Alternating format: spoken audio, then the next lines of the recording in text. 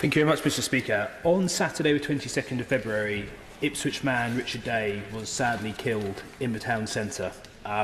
This isn't the first time we've had such a brutal incident in Ipswich. Also around the same time, we've had 2 burglaries, a hair salon and also a cafe have been broken into.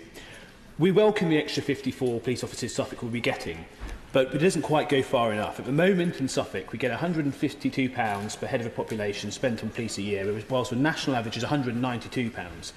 Would the Leader of the House support me in holding a debate about the future of the police funding formula to level up police funding so that we can increase police presence in Ipswich to make sure these sorts of tragedies don't happen again? Thank you, Mr. Speaker. Nationally, 20,000 more police are being recruited. That process has already started, and it will benefit every single police region across the country, and that will help bring down crime.